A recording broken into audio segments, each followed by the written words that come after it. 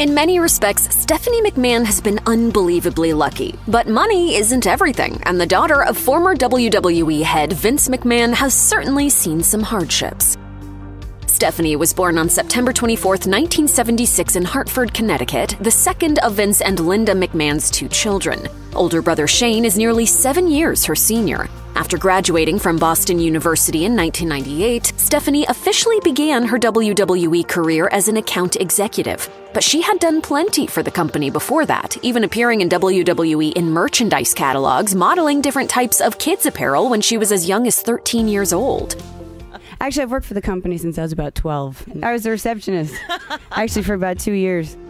The same year she started as an account executive, Stephanie began having an on-screen presence in WWE. In her first appearance, Stone Cold Steve Austin passed her by, asking if she'd seen his then adversary, The Undertaker. Soon after, she became an integral part of their rivalry. By the following year, she had married Triple H in storyline and kick-started the McMahon-Helmsley era as an on-screen authority figure. Stephanie and Paul Triple H Levesque wouldn't say "I do" for real until 2003. The couple shares 3 daughters. In her time with WWE, Stephanie served as creative director, chief brand officer, and most recently co-chief executive officer and chairwoman. Given that she's the daughter of a widely known public figure, Stephanie McMahon's romantic liaisons, real or not, have long been fair game for rumor mongers. Andrew Test Martin was Stephanie's on-screen boyfriend prior to the onset of the McMahon-Helmsley era. In the time leading up to Test and Stephanie's planned wedding, the couple played their parts well enough to lead plenty of fans to speculate about actual chemistry between the two. In reality, Stephanie had already begun dating Triple H, so when he got involved in the television love triangle in a controversial drive-thru wedding angle, there was definitely some blurring of reality. Add to that the real-life drama that is whether or not Triple H was still dating Chyna when he and McMahon got together, and things get even muddier. Wilder than all that is the long-standing rumor that a much younger Stephanie once had a romantic relationship of some kind with Macho Man Randy Savage. Savage left the WWE, never to return, in 1994. If you do the math then, this would have had to have happened when Stephanie was a teenager. That alone is enough to feed an urban legend, which is all the rumor appears to be. But on his Storytime podcast, retired wrestler and manager Dutch Mantell stated that the rumor was more or less accepted as fact in the locker room. It was repeated over and over and over. Can I say it was true? No, I can't say it was true. On June 25, 2007, upon learning of the news of the deaths of Chris Benoit, his wife Nancy, and their son Daniel, WWE canceled its original plans for Raw, instead airing a tribute show with taped memorials from many of his fellow performers. Only very late in that broadcast did the company learn of the morbid details that Benoit had committed a double murder-suicide. Stephanie McMahon was one of the many who paid tribute to Benoit on the show. She called him an amazing wrestler, adding that he was passionate about family. She broke down when reminiscing about how much he loved his children, recalling their many visits over the years to WWE events. This, of course, is incredibly difficult to watch now, knowing the full details of what transpired at Benoit's Fayetteville, Georgia home on that fateful weekend. In the following days, WWE aired statements prior to episodes of ECW and SmackDown, denouncing the prior celebration and instead dedicating those shows to everyone affected by the incident. The emotional roller coaster that anyone who knew the Benoit family went through over the course of the days and weeks after Chris Benoit's horrific crimes is almost beyond comprehension. From the immediate grief that comes with an unexpected loss, to confusion and denial as details emerged, to the sheer anger over what Benoit had done, all while still processing the profound sadness of it all. Stephanie obviously wasn't the only one to experience it, but she was certainly among them. If you were watching WWE between 2012 and 2014, young Conor the Crusher Michalek almost certainly touched your heart. Diagnosed with terminal brain cancer at age 3, Conor underwent multiple surgeries and several rounds of chemotherapy and had to relearn how to walk and talk. In October 2012, with the help of his parents, Conor posted a video to YouTube asking to meet then WWE superstar Daniel Bryan. The post went viral, and 2 months later, his wish came true. He met Bryan and many other WWE superstars on several occasions thereafter, including having a match complete with ring entrance and WWE personnel surrounding the ring to watch prior to an episode of Raw in which the Crusher pinned Triple H. The heartwarming moment was replayed on WWE television time and again. In April 2014, Conor got the chance to sit ringside at WrestleMania 30 to watch his hero Daniel Bryan win the WWE World Heavyweight Championship. He died less than 3 weeks later at just 8 years old. A few months later, Stephanie McMahon, along with Triple H, founded Conor's Cure, a nonprofit charity for pediatric cancer research in his memory. And I think WWE, through our incredible voice and all of our fans, we have the ability to tell Conor's story.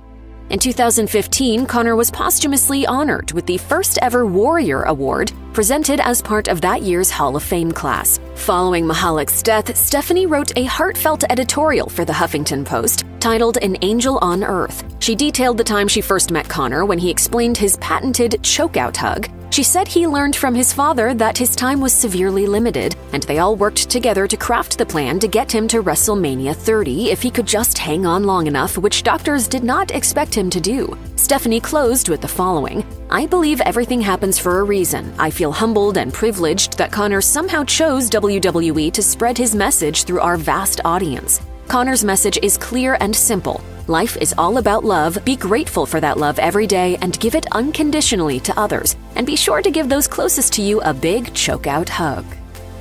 Stephanie McMahon and her husband Paul Triple H Levesque are undoubtedly a power couple and have been ever since they linked up. But even a power couple can feel awfully powerless when health problems arise. In September 2021, WWE revealed that Levesque had suffered a cardiac event and had to undergo a corrective procedure at Yale New Haven Hospital. The only other clear details at the time were that the event was caused by a genetic issue and that he was expected to make a full recovery. Months later, Stephanie told Mail Sports' Alex McCarthy that her husband was doing great, but not much else. In March 2022, in the weeks leading up to WrestleMania 38, Levesque appeared on ESPN's First Take and provided a much deeper look into just how grave things got for him before his surgery. Ejection fraction is a percentage-based measurement of the total amount of blood the heart is pumping with each beat. Levesque explained that 55 to 65% is in the normal range of ejection fraction. I was at 30. By the time he reached the emergency room, his ejection fraction was down to 22%, then 12%. You know, I was in heart failure. Wow. Bad. Levesque said he was at the 1-yard line of where you don't want to be and doubted whether he could survive to continue to raise his and Stephanie's 3 daughters. He said, "There's moments in there when you think, is this it? Do you wake up from this? That's tough to swallow and makes you think."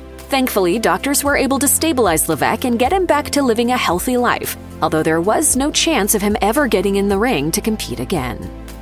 In May 2022, Stephanie announced on X, formerly known as Twitter, that she would be taking a leave of absence from most of her responsibilities at WWE, which she called a lifelong legacy. She said she was looking forward to returning after taking appropriate time to focus on her family, given that just 8 months earlier she was dangerously close to losing her husband and the father of her 3 children. Focusing on her family for an indefinite period of time made perfect sense. But looking back on all that happened soon after, one might conclude that other factors were at play as well. Less than a month after Stephanie began her leave of absence, her father, Vince McMahon, announced he would step down as WWE CEO and chairman. By July 2022, he declared on his own X account that he was retiring, writing, "At 77, time for me to retire. Thank you, WWE Universe."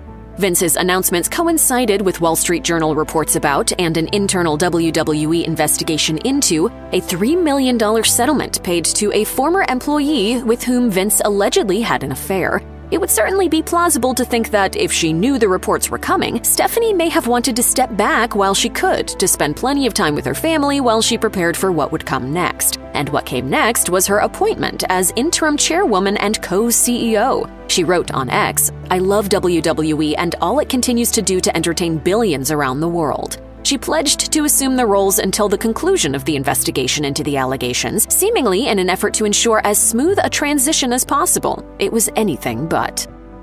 Vince McMahon's retirement was short, not even 6 months. Still the majority shareholder in the company, he reinstated himself on the WWE Board of Directors in January 2023. His stated goal was to oversee a sale of WWE, which ultimately resulted in the company's September 2023 merger with UFC to form TKO Holdings Group. Less than a week after Vince's January return, Stephanie resigned from her positions in the company. She announced the move on X, invoking the WWE tagline, "Then, now, forever, together." Stephanie said it was a privilege to serve as co-CEO and chairwoman, expressing pride in leading the company and bestowing praise upon the leadership team. She specifically singled out Nick Khan, who was her co-CEO, and who became singular CEO. Stephanie added, "Our founder, Vince McMahon, has returned as executive chair and is leading an exciting process regarding strategic alternatives." Stephanie wrote that she left because the company was in such a strong position with Vince in place, Khan as CEO, and Levesque as chief content officer, that she was no longer needed. Of course, given the timing, many observers wondered about whether this was Stephanie's real motive for leaving. And as more came out about her father's behavior, more questions arose.